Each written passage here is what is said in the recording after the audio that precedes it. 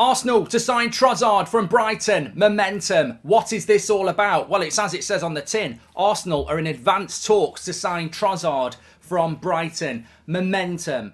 Getting behind your manager. Top of the league. This is exactly what you should be doing. And it's not just applicable to Arsenal. It's for Newcastle, Spurs, Manchester United, Chelsea, Liverpool, Man City. Any team that's got aspirations, even the relegation teams, anyone who's got aspirations of achieving their goals in May needs to act in January. So I think that this is, I mean, look, to be honest with you, this could be a better deal than Mudryk. And I know Arsenal fans won't want to hear that because Mudryk's in his early 20s. But Trossard, look, I don't like the way it's gone with Brighton. I'm not party to all the information there. I don't like the way that he's basically got on a train and gone back to Belgium. I think we all like Brighton and I think we all like what Brighton does. But Trossard effectively forcing a move out of Brighton, which he will get, you know, it's not desirable, but it's happened. It happens all the time. Player at a perceived small club gets a move to a bigger club. They get a bit of money. He moves on. Gets forgotten very quickly. And I'm sure Brighton will have somebody to come in and take his place. But at 28 years of age, Trossard, I think it would be a very, very clever move by Arteta if he can bring him into Arsenal.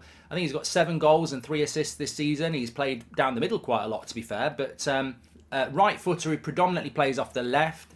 Can play left midfield, can play centre attacking midfield, can play midfield, can play, you know, sort of false 90 attacker if you want. I think it's a very intelligent move. I'd be interested to know what the fee is, but ultimately, is this not what Arsenal need to do? They need to bring in players that are going to give them something else. And I can't sit here as a Manchester United fan and go, ha ha ha, they're going to get Trossard. I mean, Brighton have been very, very good this season, and Arsenal in January, you're not really looking to bring in a star striker or a star winger or a star midfielder. You're looking to bring in players that are going to give you a little bit more than what you've got in the final few months of the season. And I think this is a very intelligent move. Of course, you've got to be very careful. He'll probably be holding up a Chelsea shirt by this evening. But there's nothing, I mean, surely not.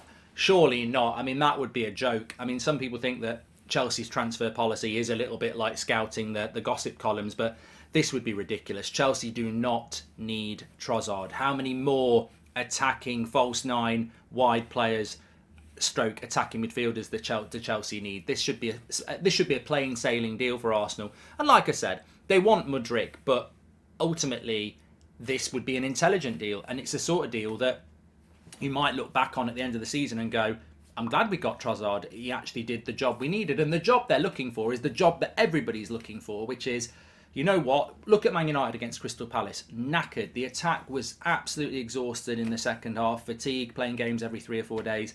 It's not an excuse, because you should be able to look at the bench and go, I haven't got Alanga, Garnacho and Palestri, who are all inexperienced. You should be able to look at the bench and go, oh, I have got a Trossard on there. You know, and that's what Arsenal and Arteta need.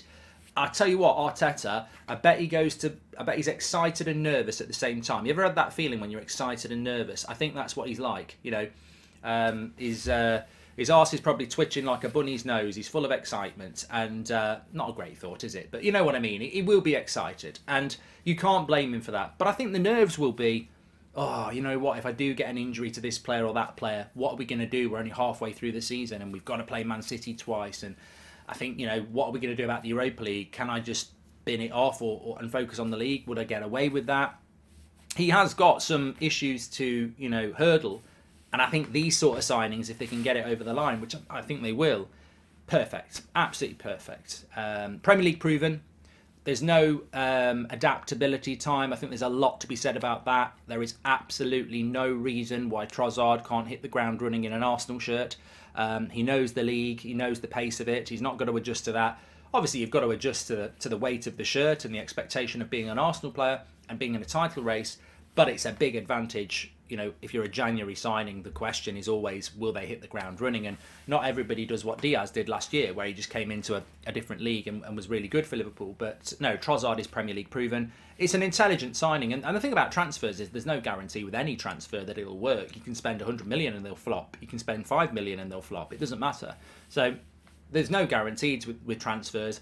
All we can do as viewers, and all managers can do and recruitment teams can do, is go, that ticks as many boxes as we can. It looks like it should work. Let's see if it does. And as I said, Arsenal need that, you know, that momentum. When you've not played a game, I think I nearly said I've played the game. I think that the January transfer market is almost like it can be 10 points, it can be 3 points, but it's psychological.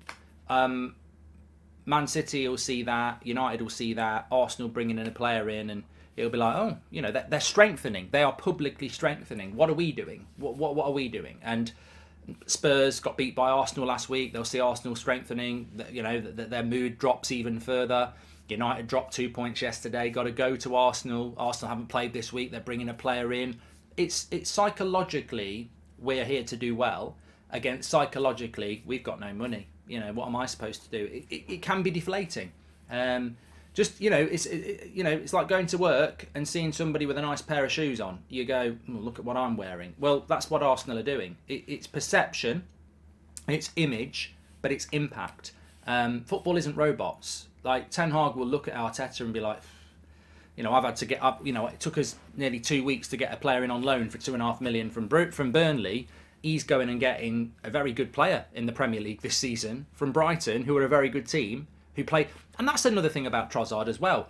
The system he plays in. Brighton are a football side. Arteta are a football side. And I mean football not in the sense that they play football, but in the way that they play football. So it's a good fit. And I don't know how much it'll cost, but it's still a good fit. And I think it could be massive in the title race for Arsenal, because I think they need another midfielder. But if they get another midfielder, I'd be sat there going, look, what can go wrong, really? I mean, things can always go wrong, but they are. I like a club that sees the pitfalls. They see the alarm bells, they see the dangers, and they prepare for those dangers. You can't have a season like, United last night. I hate to use it, but attack. There's nothing on the bench. The attack's getting tired, and you're like, we're not going to score.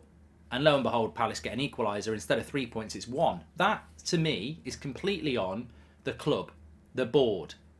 Can't blame the manager, can't blame the players. They've been on a ridiculous run of winning games.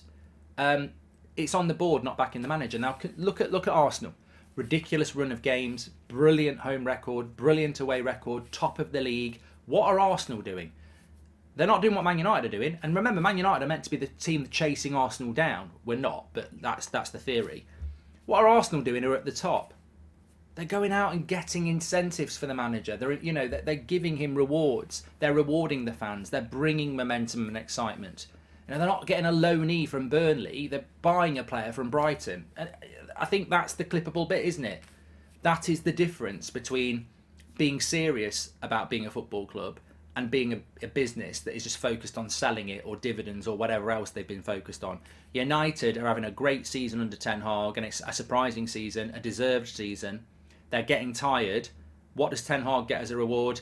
A loanee from Burnley. Arsenal, same. Manager's doing a fantastic job. Deserves to be rewarded. What do? They go and get a player from Brighton, who are a fantastic team, and he's one of their better players. That's football. That's the difference. People think managers can defy odds with crap resources. They can't. And don't start talking about what United spent in the summer, because what we spent in the summer has got us to this point. It's what you spend in the next window that gets you to the next point.